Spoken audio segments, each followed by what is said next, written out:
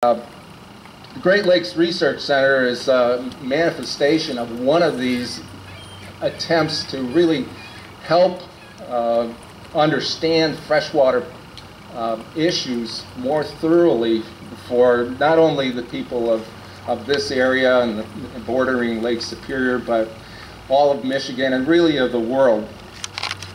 Great Lakes Research Center is a $25 million project. The state of Michigan provided 75% of that funding.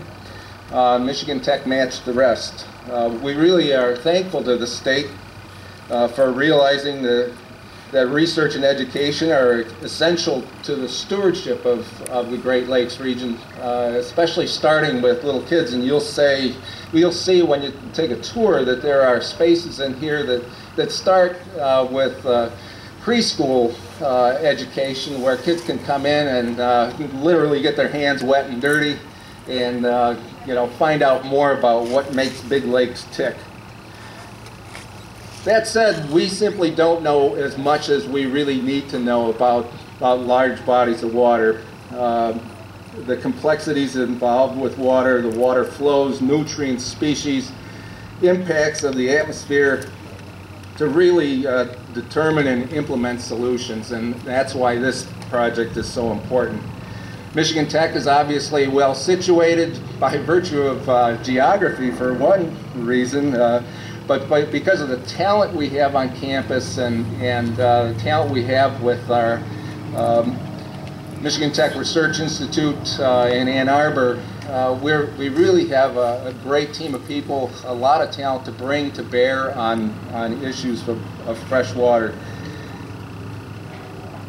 We aspire to nothing less than being basically the go-to place for students interested in pursuing the study of fresh water, for exceptional faculty members wanting to work with exceptional peers from not only on this campus, but from other campuses, and from federal, regional, and state agencies seeking to invest their research dollars in research on the Great Lakes.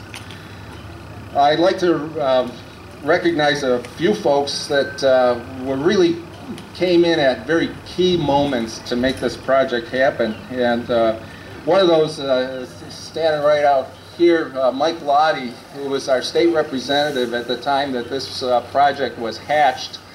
I think I related before, for those of you that were here for the groundbreaking on that very windy day, that Mike was in Lansing on a very hot day, and I was standing on a swim platform on my boat, and my phone rang, and Mike said, what project is a real priority for you right now?